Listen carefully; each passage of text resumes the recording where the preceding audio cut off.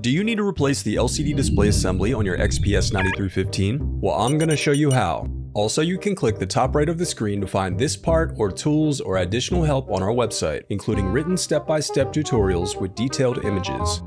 Now that that's out of the way, let's get started.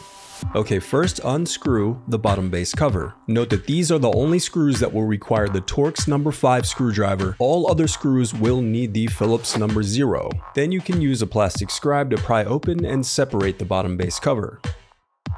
To prevent static discharge, I recommend disconnecting your battery before moving any further. I also recommend sorting out your screws as you take apart your laptop. It'll make it that much easier during reassembly. Now unscrew and remove the LCD cable connector from the interposer board.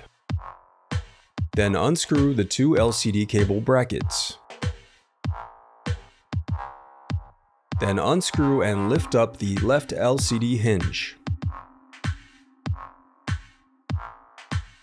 Now unscrew and lift up the right LCD hinge. Then separate and remove the LCD display assembly from the palm rest. The reassembly of your laptop is as simple as following your steps in reverse.